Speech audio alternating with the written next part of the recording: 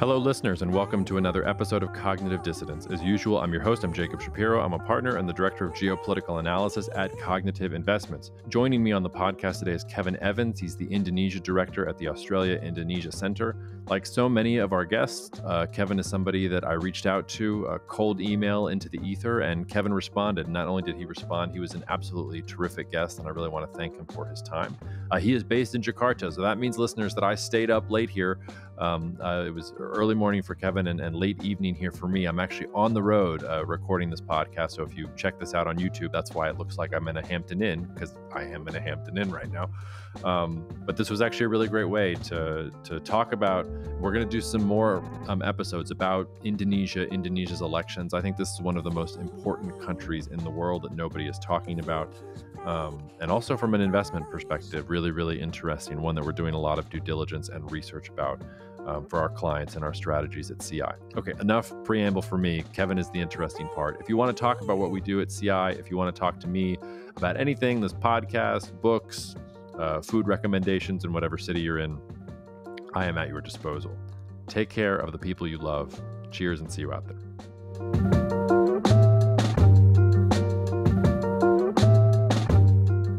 Kevin, thank you so much for answering a cold email from somebody who could have been, strange and nothing to you, but you've been very gracious and happy to have you on the podcast. Thank you for joining us. Delighted to speak with you, Jake. It's great to meet. So I feel like most of the time, especially an American audience, but in general in the West, I would doubt that most people could even point to Indonesia on a map, let alone name the capital or do anything else. But I will say Indonesia's been sort of lopped into the democracies having elections this year. We get the India, Indonesia, United States, and Mexico. So there's a little more interest, I think, than normal out there for Indonesia. But before we get down to the election, what's been happening recently, how to think about it, you were already giving me some of your background, so I'm going to make you repeat it for the listeners. So just tell me how it is that somebody from Australia ended up in Indonesia for as long as you have. Well, it started, actually, these many life-changing events happen at a kind of a flick of a moment, right?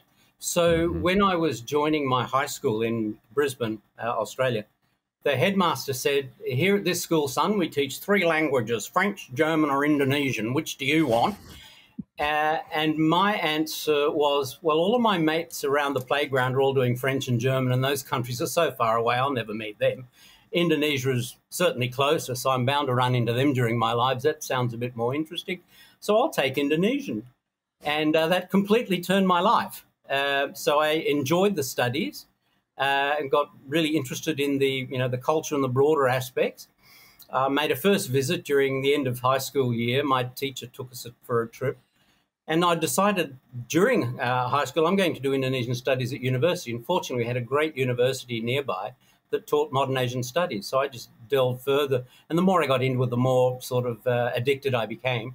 A couple of exchanges later, and I realized I really enjoyed being in the country.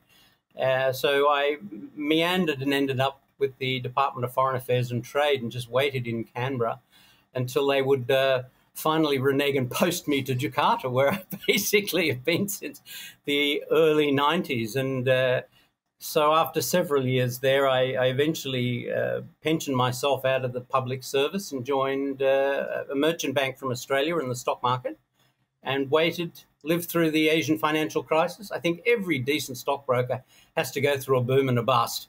And so I went through that one. And I also just wanted to stay here until the old man, President Suharto, until he finally went, because I seriously believe the country would have been a better place after. And I've been so delighted that that's exactly what's happened. So I got very much involved in the political reform issues, working with President Habibie's legal reform. He had a bunch of political scientists that were leading the reform of the political system for democratization, worked with the Electoral Commission, and anyway, various other things. The only time I was out was when the United Nations bribed me to go to Afghanistan for a year when they kicked the Taliban out for the first time to help set up governance programs there based upon a lot of experiences from Indonesia. So back, yeah. I know you're obviously speaking tongue-in-cheek, but I can't help but ask, so what does a UN bribe look like to get you out of the chosen home that in Indonesia that you have to go to Afghanistan, of all places? That's true. I mean, the stock market people were always trying to bribe me to go to Hong Kong, London, and New York when they failed. So somehow the UN got me to Afghanistan. I think at the end of the day, it was thinking, so much has changed in Indonesia over these past few years. It might be very useful actually to get a refresher, a different perspective on developments in a Muslim majority country, to see it from the perspective of another country. And obviously, Afghanistan was a key issue at the time, a key, global challenge and focus at the time. And so I thought, okay, finally, I'll go for a year. And then I'll come back because I've got to help prepare for the 2004 elections in Indonesia. But so happily went along, and it was a very valuable experience. It was incredibly useful. Well, I guess my first question, before we get into the elections and sort of the things that are more immediate, I mean, you have seen so much change happen in Indonesia. I mean, you've alluded to Suharto. I mean, just the past 5 years has been like an incredible change in Indonesia, let alone what you've seen. So what are the things that have changed the most when you reflect back on all of these decades that are there? I mean, what would people not even believe was your first experience of the country, and how has it changed? Sure. This is actually my 8th election that I've gone through in Indonesia. So I've seen very pre-democratic elections, very democratic elections, and this past one, which gave me some pause for concern.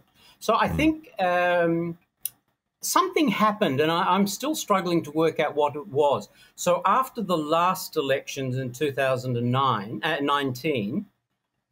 Something suddenly changed. The government stopped, and the parliament stopped being concerned about public concerns in many respects, started legislating on high, you might say, without the standard kind of public and public consultative processes that we'd come to expect since the early reform period.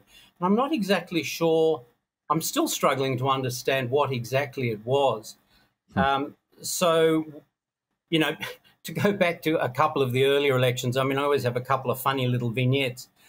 One was the proud declaration from a governor of one province that President Suharto's party had won 95% of the vote in the elections, which was an impressive effort, but it was announced a day before polling.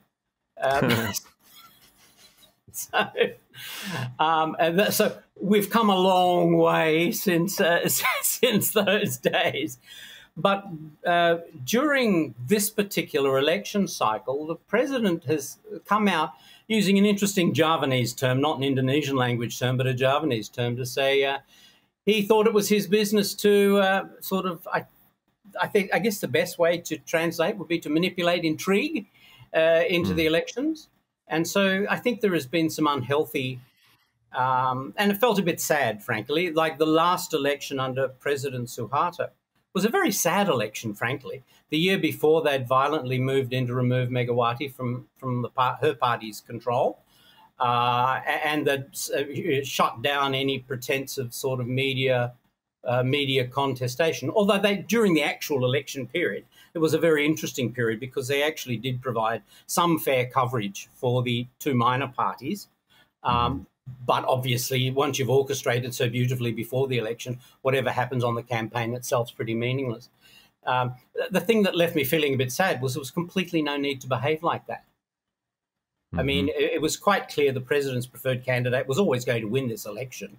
Once we knew that there were 3 candidates and where they were situated, he was a shoo-in. So the only issue was whether it was 1 or 2 rounds.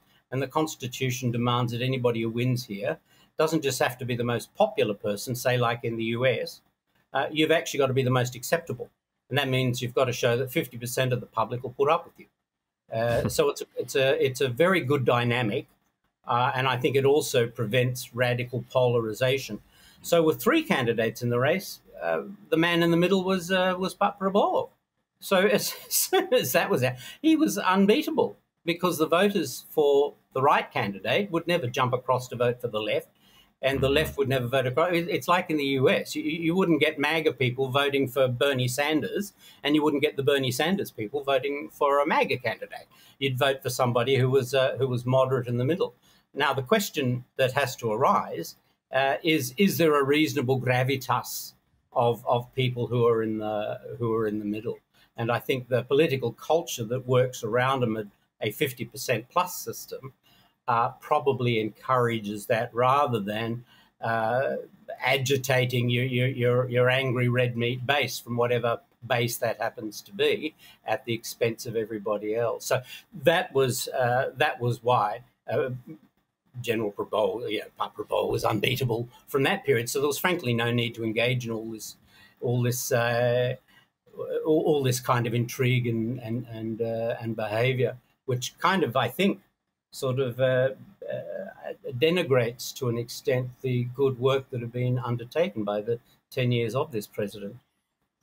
Yeah. On the point about MAGA people voting for Bernie, I remember very vividly being at a wedding in rural Georgia where I grew up, and asking some of the folks there, who are you voting for? And they all said Trump, and I was like, it was just beginning to come into my consciousness that Trump was actually had a puncher's chance, and of course he ended up winning. But I was curious, and I asked them, well, so who do you like more on the Democratic side? If you had to vote for Hillary or Bernie, who would you go for? And to a man and to a woman, it was, well, at least Bernie tells the truth. Hillary is the worst. We hate Hillary more than anything else. So there's something about the spectrum. Perhaps I should have said AOC. I perhaps should have said AOC rather than Bernie, because yes, Bernie also attracts what you might call it the shit kickers. The ones that'll say, "Let's just do it and see what happens." I think that you're correct, and that actually doesn't surprise. I'm sorry, I should have said AOC rather than Bernie. Well, so having been around for Suharto, though, does the manipulation of the intrigue, does it feel like a return? Does it feel like something completely new? Like I know you said you're struggling to sort of put it into words yourself, but is there a nostalgia to it, or do you think that some new force is at work behind all of this? Well, firstly, we're nowhere near what was going on there. So whatever's happened now is whatever used to happen in the old system is degrees way more extreme than anything that's been attempted thus far.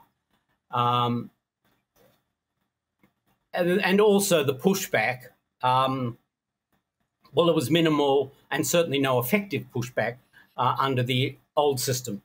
There are still capacities now to make yourself heard. And the parliament, while much of it's been brought into the governing coalition, actually the lead party supporting of the president himself are actually leading efforts to establish a parliamentary inquiry to look at the impacts of these various intrigues and so forth that have gone on. So there is still the system is a lot more robust than it used to be, but that's not to say, and I also take caution from things I've seen in the US that the guardrails can fall apart if you've got a leader that simply doesn't care about such things, or believes they're above it, or whatever it else is, or think they're the only one that can save the country, and so you can get into some sort of a bubble that allows you to justify undermining well-established norms and standards and so forth. And I think that's a little bit where we are. The big question is our incoming president and what kind of legacy he would like to leave for the country. And what do you think that legacy is? I mean, Prabowo is sort of, he's a chameleon. He has changed so many different times. I'm not sure who he actually is. Do you have any sense? Yeah, well, first of all, now he's in his 70s.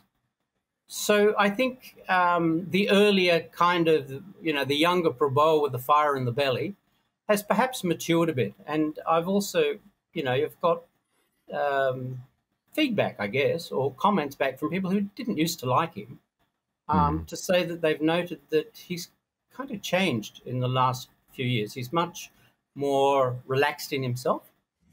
And I also think he has a very strong sense of the nation's narrative, even more than the incumbent president, much more than the incumbent president, and of where Indonesia can sit within the world, and also of his family's place within the national narrative. And that would weigh upon him quite a bit. And I think in a positive way, not a negative way. Would he want to conclude his presidency facing the opprobrium that his former father-in-law, his late father-in-law, President Suharto, faced for so many years? Or would he like to be seen as someone who contributed well to the strengthening of the Indonesian state? And so I know that there's a kind of a proclivity around, I think, strong leader equals strong state. And of course, it's quite the reverse. And so I'm very interested to see how he would see, and I believe he has a sense, and I believe that to be in a positive way, of what sort of a legacy he would like to leave. And so I actually go in with a slightly different view to a lot of others. A lot of others have kind of never moved forward from the horror stories that we're all more than familiar with. And frankly, I think also one other point that I'd definitely say in his favour is pretty much most of the generals or other senior people in Indonesia, when anybody comes to raise questions about their human rights record, they usually start screaming hysterically, PKI, PKI, Indonesian Communist Party, as if that's some sort of a legal defence or a moral defence or any kind of defence against any kind of questioning. Unlike all of those, President-elect Prabowo has actually reached out to people who have been impacted through his chains of command. And many of those people have actually joined with him in his party and so forth. And that's not just within Indonesia. I have to say I bore witness to, I think, was one of the most surrealist moments in my life. So around about 20-odd years ago, 2001 or so, we were just beginning to implement the regional autonomy or the decentralization of Indonesia program as part of the wider democratization issue. And because I'd been involved in much of that work with the president, the former president's team, I was often involved with these, talk shops where we'd be trying to explain what was going to happen. And so I rock up to this one, and suddenly Mr. Prabowo is a fellow speaker, which struck me as very interesting. Nice to meet you, Pa. And then just as this session was about to begin, the announcer says, "Ladies and gentlemen, we have a very special guest today. I'd like you to welcome Mr. Xanana Gusmao." And I thought, did I hear something different?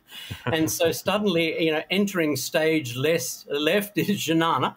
Prabowo jumps up, walks across, great big bear hugs, and then the program soon begins. So I spoke to the people afterwards, and I said, "What on earth happened then?" And they explained, well, after the session, Prabowo took Xanana with him, went to his car, told his driver to go home for the night.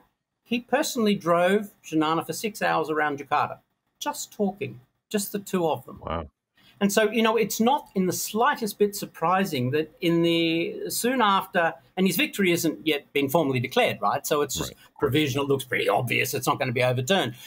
So the final result will be as it's projected. Now, he has already been invited by the president of East Timor to visit before or after inauguration. So, and that would clearly be because of the Prime Minister, who's currently Xanana Gusmao. So I think in that regard, he's demonstrated the capacity to reach out in a way that is quite unusual in this country.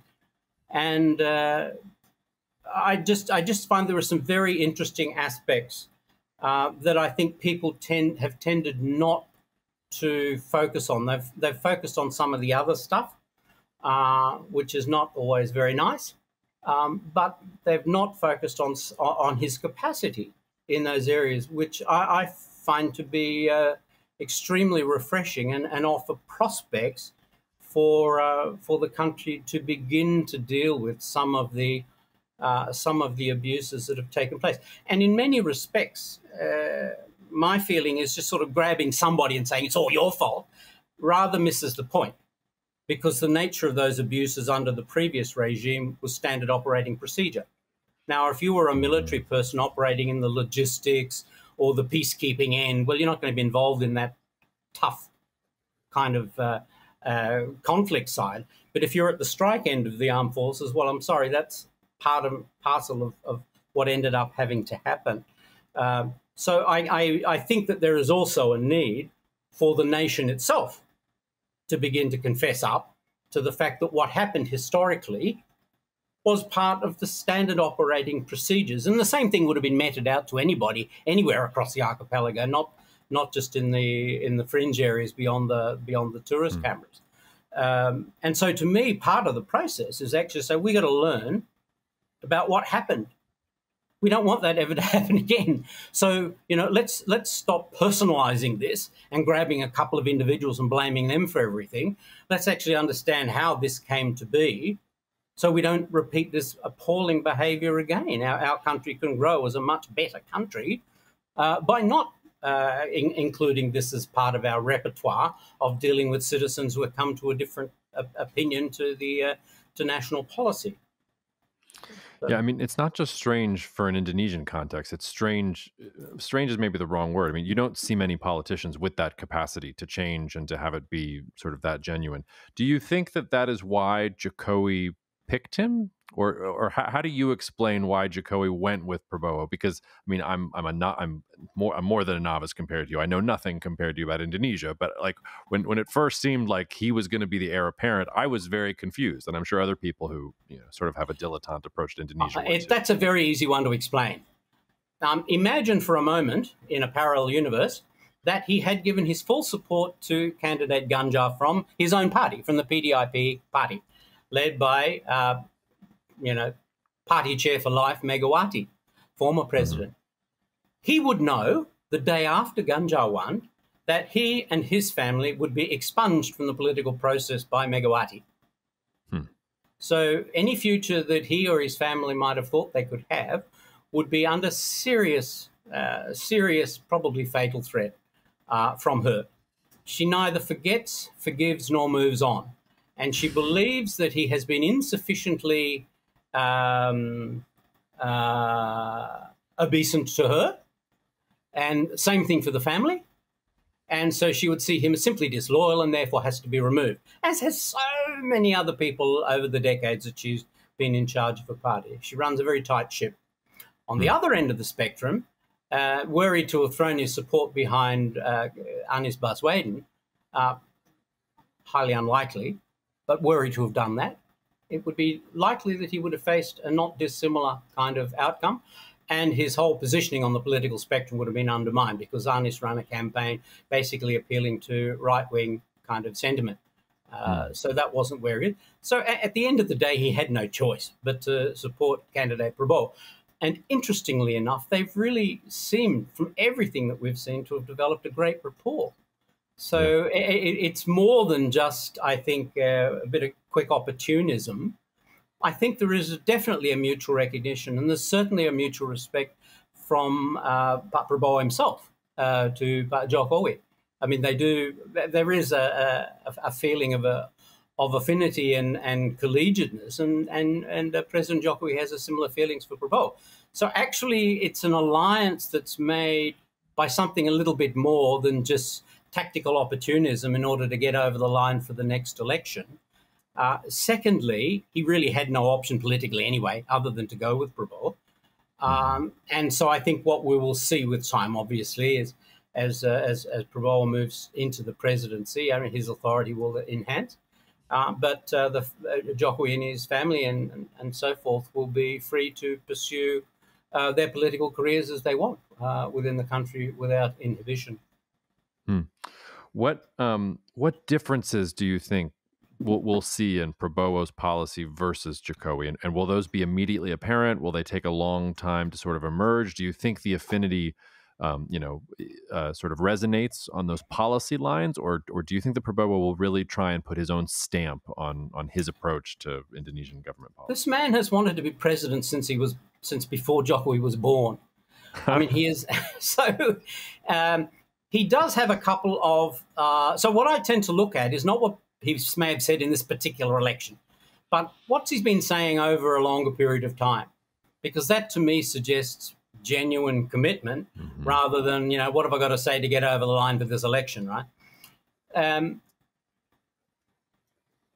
with regards to the current government, it's very interesting that what they're actually doing normally, and this would be the same thing in the US, so a new president coming in basically has to start from scratch by having their agenda beginning to be put into the budgetary processes and all of that sort of stuff. So as often as not, you waste a year before you can begin to implement what you'd want to do. This government, the outgoing Jokowi government, has actually begun to include within its proposed budget for next year initiatives that President-elect Prabowo has been promoting. So this program that he's announced for, lunch and milk for children across the country is one of those where they're working now to include that within the budget papers for next year. So by the end of this year, that will be endorsed. And so the incoming government will be free to begin implementing one of its key initiatives from the start of next year. So that's I don't recall that happening in any of the other transitions before. So that to me is a very interesting development and clearly suggests that collegiate process will continue. Now, he does have a couple of other initiatives which will be new. So he's stated an intent to continue with the new capital city in Kalimantan, in Borneo. That's fine. But he's also had a program for a long time of trying to develop a special development authority that will cover Jakarta and the broader megapolitan around Jakarta, which is about 30 million people.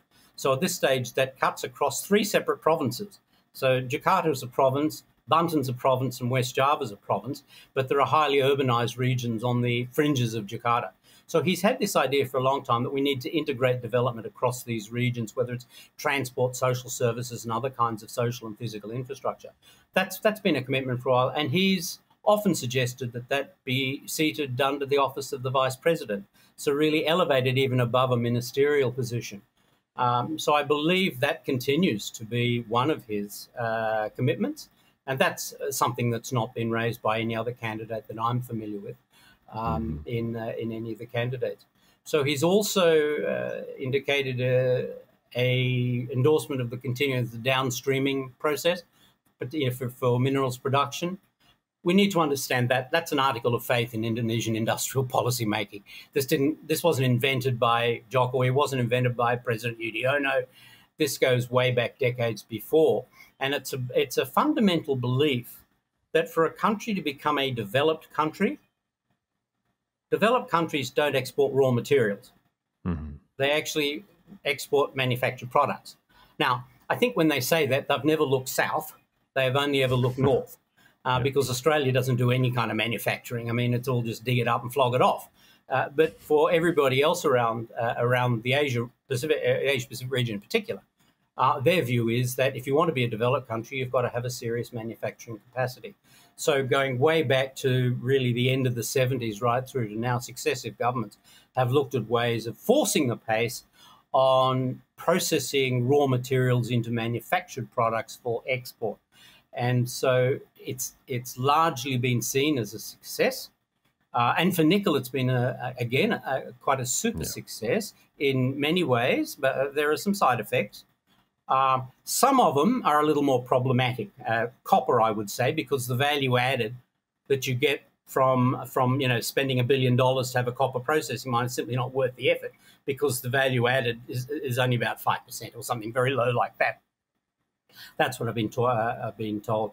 Bauxite might be an option, but then even on the copper thing, you might go upstream rather than downstream. So companies that use copper, they might want to invest in that because they're not going to be paying a lot more for the copper that's being produced. So a different model could be applied there in order to encourage that. So that I would not expect a great deviation from that kind of a process. Well, let me ask you to put on your stockbroker, merchant banker hat for a second. Are you bullish? Are you bearish? Or are you just sort of sitting in between? I mean, if you look at sort of Indonesian opportunities, I mean, they've sort of been muted. It hasn't really been that volatile, but it feels like Indonesia's in the right place at the right time. It has all the right minerals. It's doing all the right things. I often joke that, 5-7 years ago, Indonesia was the redheaded stepchild of the IMF and the World Bank. It was always, oh, they're not doing things well, they're not efficient. And now it's like completely flipped on its head. It's like actually Indonesia's doing the right thing, and Malaysia and the neighbors are not doing the right thing. But how do you feel about just economic and investment performance of Indonesia in the future? Because it's been a laggard over the last 15, 20 years, even with the growth rates that we've seen. One of the things about Indonesia, and this is actually a quote from somebody quite prominent here, was to indicate that Indonesia is the largest invisible thing in the world. It's simply not on anybody's radar, and I think you made the point at the outset that people are simply not familiar with it. So the first thing is people need to be aware of what this country has. And that I think is the start. That I think will be a much changed position under the incoming president. The incoming president is much more comfortable dealing with international audiences, and to do so at a much more elevated and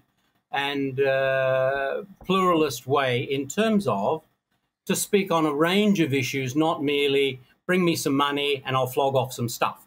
So that's kind of been the front and center part of foreign policy over the last 10 years, with some distractions because of the wars, the war in Ukraine, which has disrupted trade. And so therefore that suddenly said, gee, we've got to do something about that. And in terms of global inflation and resource costs and so forth.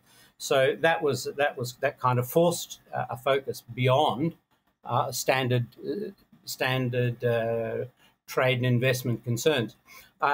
President Prabowo will have a much broader view and understanding of those sort of strategic issues, and a much greater comfort zone in engaging, particularly with the West. So, as you know, Indonesia has, since the early 1950s, always avoided any kind of pact or military arrangement, military alliance with any country. And they will continue to do so.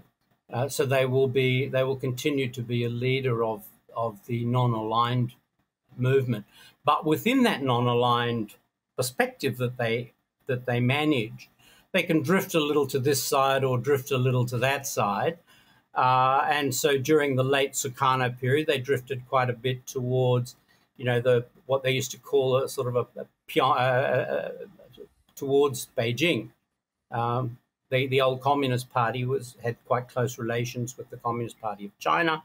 So the country itself drifted a little bit down that direction. During the Suharto period, they drifted more towards the West. I think in the last 10 years, a lot of people would say they've situated quite closely with China, particularly because of investments in strategic areas, strategic minerals, nickel, and so forth. And haven't been especially aggressive in pushing back against unilaterally 9-dash lines and various other interventions into Indonesian territorial waters. My view would be that President Prabowo, certainly as a military man, would take a tougher approach on those kind of issues and negotiation.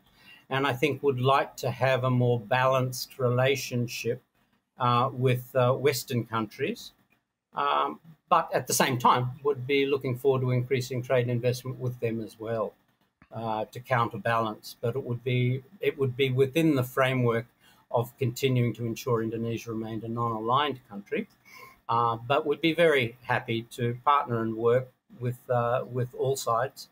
But I think he'd be more inclined to willing to invest diplomatically in strengthening his relationship with the Western nations. So it's, I guess, in some respects up to the Western nations, so they want to embrace him or not. Um, does that mean though? So I mean, is that good for the Indonesian economy? Is that bad for the Indonesian economy? Are Indonesian companies, you think, going to be able to take advantage of this? I mean, it's a very, very young market from that point of view. So, but it's also, I mean, I put it in there with Brazil and with India and some of these rising powers and rising markets. But Indonesia, in some ways, has more advantages than a lot of these rising powers. So, are you similarly optimistic, or do you think that some of the things that Indonesia has to face about its past or rise above are going to hold them back as it has in recent years? Yeah, I think, look, they've always got options to move forward, and they're well placed in a region with reasonably good growth prospects to be able to take advantage of that. So that's always a strength. What kind of policies would help? They've slipped recently. As I said, something changed in 2019. So just a bit of an outline.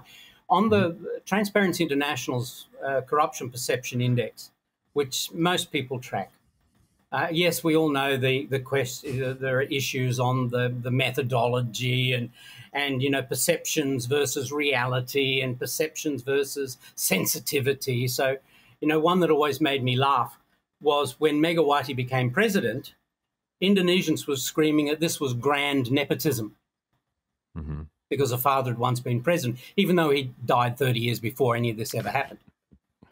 In Singapore, when the current prime minister became prime minister and his father was still sitting in cabinet, did the Singaporeans scream grand nepotism? No, they said this is the cream rising to the surface. Yeah, so right. If there's no sensitivity, we get that. I get that. But in terms of the Corruption Perception Index itself, Indonesia had been at the bottom of the world at the time of the transition. So it was not a good place in that regard. And in countries in transition, it takes a little time to get your strategies right and your institutional arrangements right.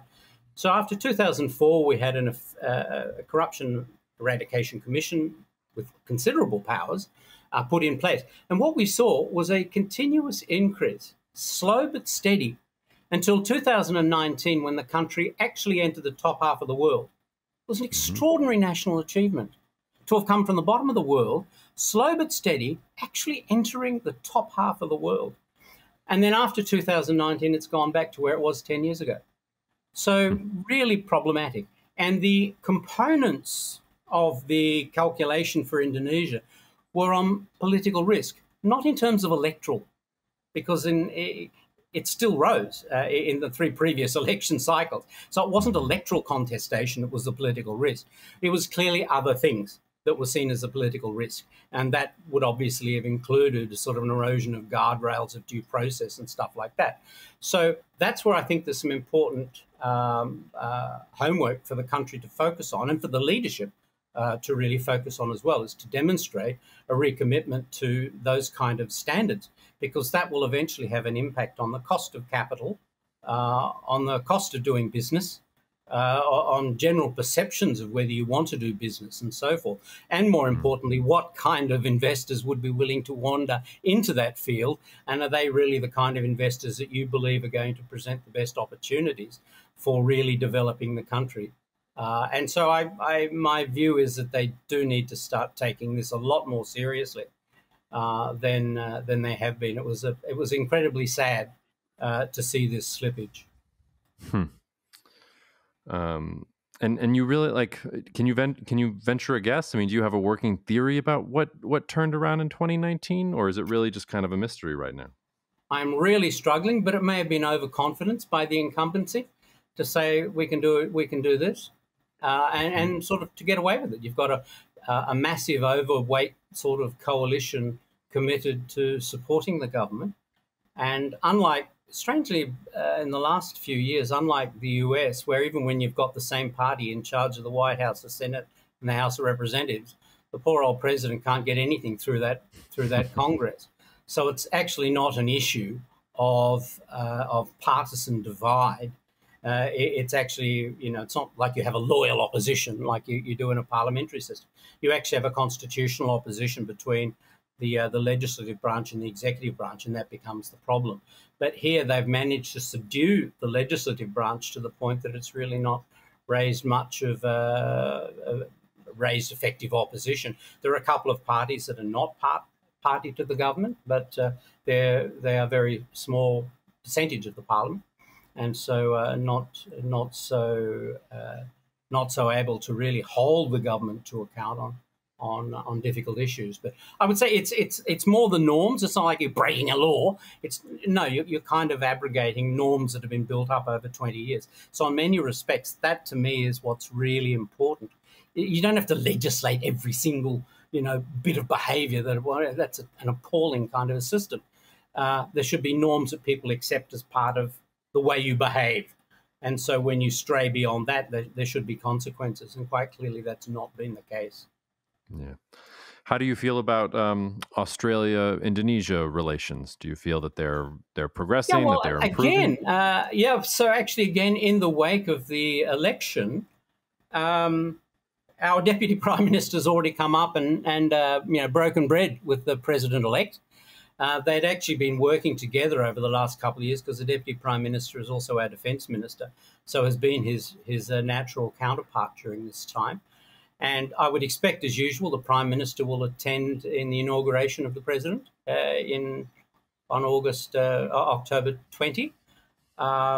They've everything that I've gathered, they've enjoyed their partnership with him in the various policy fora that they've established over the many years to engage with. So I'm not really expecting any sort of surprise downsides at this stage in the bilateral relationship between the two countries. We hope to move ahead on things like EVs, critical minerals. These are things that are important to both countries. So I think we've kind of got vested interests, as you could say, in ensuring that goes well, because it has big implications for both economies in the region. And one of the fundamental bases of the trade investment and people movement agreement, the comprehensive economic partnership agreement that was signed into force about 3 or 4 years ago, is a view that we should see the commercial relationship not merely a matter of what we can each flog off to each other, recalling that collectively we're 2% of the world economy, but actually what we can do together that creates new competitive advantages, enabling what we produce collectively to enter the much bigger 25% of the region. And so that's become an important informing mindset into both the negotiations and post-contractual arrangements. So I think in that regard, it's good. I guess really from an Australian perspective, we now run a significant trade surplus, at least on the current account, with Indonesia. We also do with Japan, Korea, China, probably Thailand. And that's because these countries have industrialized and become incredibly prosperous on the basis of having secure access to quality, affordable resources from Australia. And so then they buy this, whatever we flog off the ground in Australia, convert it into manufacturing value added, and then go on and take on the world. So they have huge surpluses with the world, just happens to be they have big deficits with us. Whereas on the other hand, we run a huge deficit with the US and with Europe because you're not buying our stuff. You've probably got better sources closer to wherever you're all from. So Indonesia will need to understand that dynamic as well. And if they were to try to pursue some kind of a mercantilist view that, every grain of whatever is sent from one side has to be equated with something, they'll miss the bus again, and Vietnam or India will end up being the next big ship off the road around Asia for serious industrialization benefiting from what Australia is able to provide. So I'm hoping that that kind of understanding will filter through many of the policy people here so that they understand the great value that Australia provides to them. And better provision because it's even closer than was Japan and China and Korea when they were going through their industrialization program. So they actually have slight better benefits, bigger benefits in some of these issues than the others did. But so that's, I think, an important part of the policy dialogue that we need to work on between the two countries. Yeah. Your based in Jakarta. How long have you been in Jakarta now? So about so 4 years in Aceh. Most of the rest of the time in Jakarta. A year in Makassar in South Sulawesi. A little bit of time in Jogja, and a bit of time in Bandung and upriver in the center of Kalimantan. But it's mostly been in Jakarta. Will you be making the move to the new capital along with the government, or sticking where the culture is? Yeah, I also spent a few years living in Canberra. Canberra was dedicated to be the capital city around about 1910, I think. The Provisional Parliament opened in 1927. When I arrived there in 1988, we had like 2 television stations. But it has prospects for being an incredibly attractive city. As you know, this has been something that's sort of being part of an Indonesian dream since President Sukarno in the mid-50s, right? Mid to late 50s. The idea of the capital being somewhere closer to the centre of the country. So this is not a new thing. And there have been several efforts to try to push this idea forward, and they've all fallen on their face. As I said, one thing about this president is when he sets his mind to something, it happens. And so he's able to push beyond the sort of the bureaucratic or corporate vested interests that'll try to scuttle something if they don't win and all of that sort of stuff. Mm-hmm. So when I heard that the deputy of the Development Authority was a property developer who was somewhere in one of the one of the big conglomerates here, my initial sort of reaction was, oh God, what does this mean? But then I visited the city where he had been what you might call the CEO. So on some of the fringe cities around Jakarta, the satellite cities, they're basically private sector, conglomerate development, urban centres where, hundreds of thousands of people eventually live there. They have to manage the integration of everything, the transport and everything like that. And so as I'm heading off the highway, this is like the first time in decades that I'd visited that part of the region, I suddenly felt myself breathing easier. As you turned off, it was as if I could see a city built into the forest. Not the usual thing of you knock everything down and start putting up trees. This literally felt like I was moving into, and it was the most wonderful, relaxing feeling. And I thought to myself, if this is Jokowi's vision for what Nusantara should look like, this will be quite a spectacular place. So as they were, just soon after they'd decided to go there, I visited. And of course, what I discovered was there are actually no trees there. There are no forests there. There are a lot of trees because all the trees were knocked off. The forests were destroyed decades ago and replaced with pulp and paper eucalyptus trees from Australia that are pretty bad for the water tables, frankly. And so, in my view, absolutely no loss to humanity if all of those rotten things are removed. And if they could actually use that as an opportunity to replant with indigenous species, we could actually see a recovery. And so most of the Nusantara zone is actually not for development. It's actually for redevelopment, replanting, reforestation and all of that. So it's a little bit like the Australian Capital Territory. Canberra is only one small part of the broader Australian Capital Territory zone. So in my view, it actually offers an opportunity to begin to repair some of the long-term damage that was done through deforestation back in the 80s and 90s. And so any of the environmentalists who start sniveling and crying about the poor, orangutans or whatever, there are no orangutans there, and there are no indigenous trees. There's also undulating kind of territory. So actually, even creating sort of waterways, little lakes, again, could enhance both the attraction of the region, deal a little bit maybe with the heat issues, but also, help maybe to secure water resources a little bit better than they may be able to secure at the moment. So, mixed picture.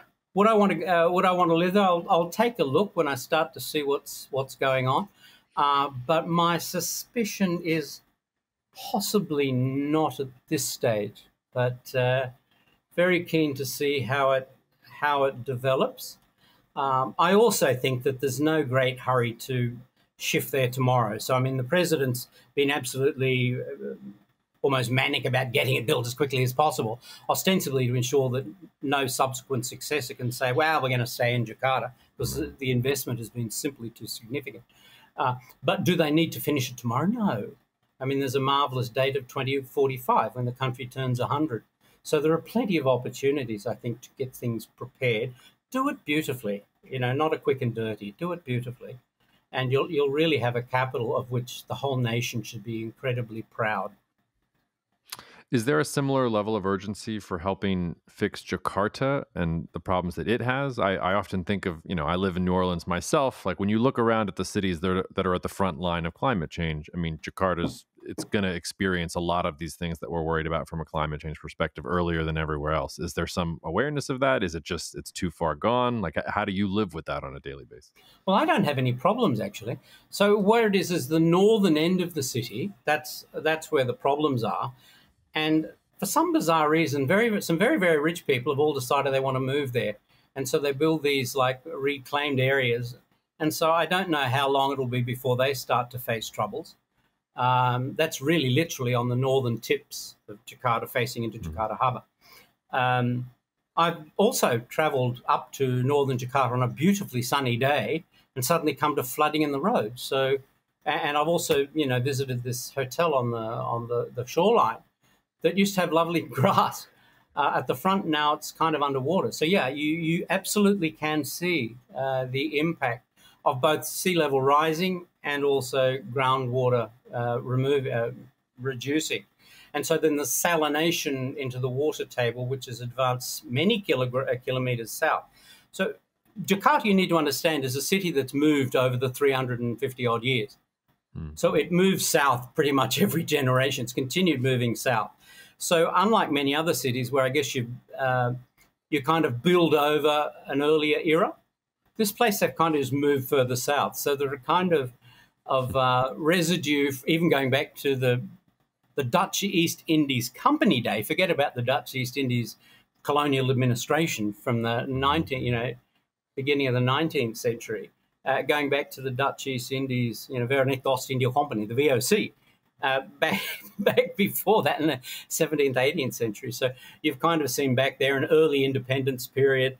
Then there was sort of, by the turn of the century, I guess we'd probably move towards what they call a Hotel Indonesia roundabout, and now we're probably closer towards near the Senayan roundabout. So the city actually moves south, and the further south you go, obviously you start to rise up. So, I mean, it's not as if there aren't options to dealing with it, but yeah, at some point you're just going to have to leave some of this land, and that's going to have horrendous implications, particularly for people who own land there, and so forth.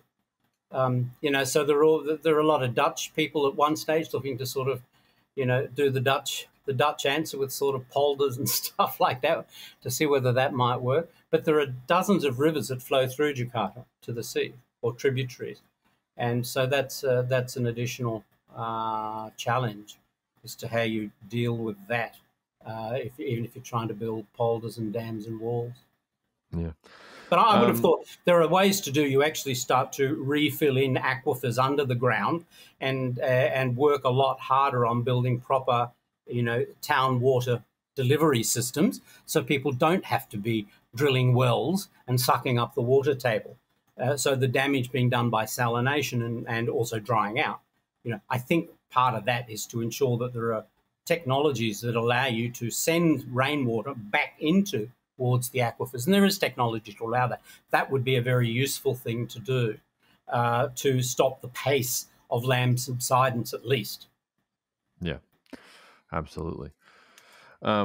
Before I let you go, this really has nothing to do with geopolitics, but in some way it has everything to do with geopolitics. I'm curious what your favorite thing to eat is in Jakarta. What about Indonesian cuisine has captured your imagination, or has it? Is it everything else about Indonesia and the food's not good? I don't know much about Indonesian food. Well, I spent a year in Makassar, so I absolutely have to say Coto Makassar, which is a kind of a meaty, brothy kind of dish, which I really enjoy. And obviously the satés are always excellent. There's a very nice one from Central Java called satay buntul, which most people don't know about.